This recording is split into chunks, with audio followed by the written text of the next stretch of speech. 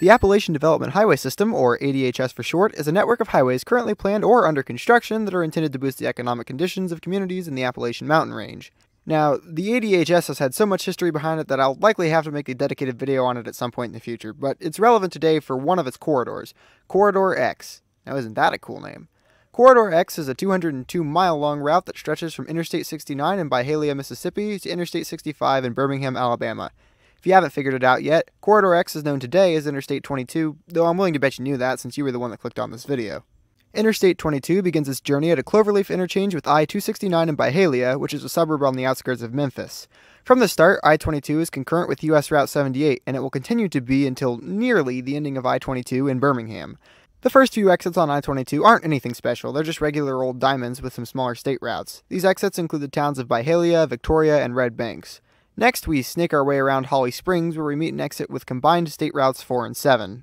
Down the road is an exit that connects us back to Mississippi 178 and Lake Center.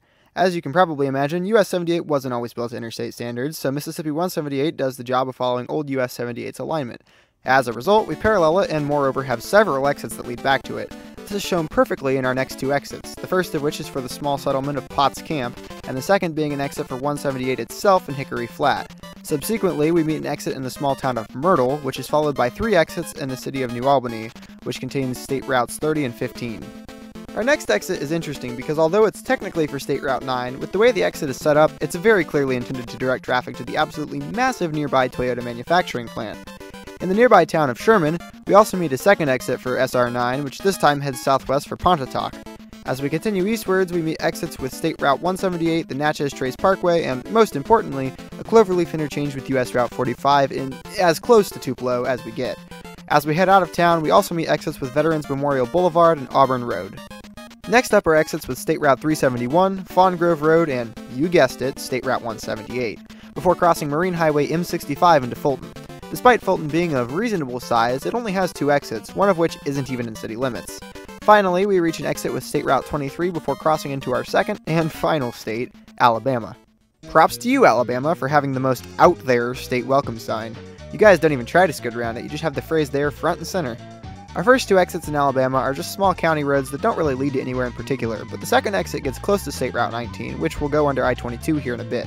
Our next exit, State Route 17, connects us back to the nearby town of Hamilton, which is also brought to us by exits with County Road 35 and US Route 278.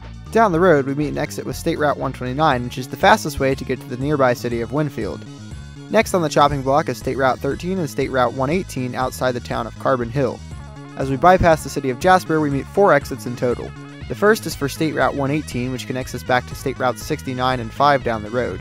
Speaking of Route 69, it's our next exit, which is succeeded a mile later by State Route 269 with Industrial Parkway pulling up the rear.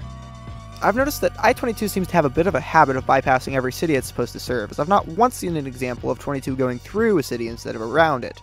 Maybe you could make an argument for Tupelo, but even still, that's just one example out of a 200-mile-long route. This point is shown well in our next 2 exits, which serve the small town of Cordova. The current setup works, I guess, but it seems to me that it would have been easier to make the route look something like this instead, which could have saved them an entire interchange.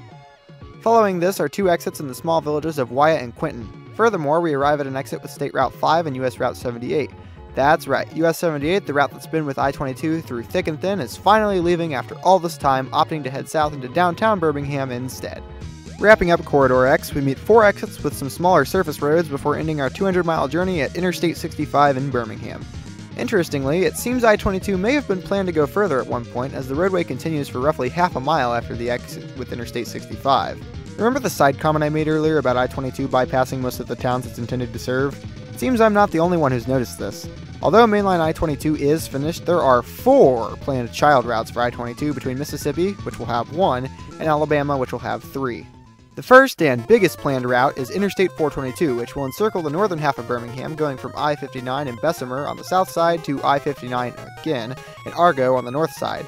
Now, due to quote-unquote environmental reasons, I-422 and Base 22 can't connect directly, so AlDOT's solution is, you guessed it, another spur route. Interstate 222 will spur off from I-22 in Graysville and head north to connect with I-422 in the nearby community of Brookside. Interestingly, this spur will serve purely as a connector and won't have any other exits besides the 2 interstates it intersects. Thirdly, we have a currently unnumbered spur route that would spur off from I-22 near Eldridge and continue northwest, loosely following State Route 13 up to Spruce Pine, where it promptly ends. This route is special specifically because it's the only 22 spur that's actually received construction so far. The 7-mile segment was constructed years ago between Spruce Pine and Country Road 79. Unfortunately, construction has been halted indefinitely since funds ran out. Finally, the last spur, and the only one in Mississippi, is another unnumbered route, this time going from US 45 in Shannon to I-22 in Tupelo. To quote Wikipedia, US 45 is currently a freeway along this entire corridor, but is not up to interstate standards. Additionally, congestion and safety issues along 45 in this area need to be improved. Interesting. That's all I've got for I-22, and I'll see you all in episode 15 where we talk about Interstate 93.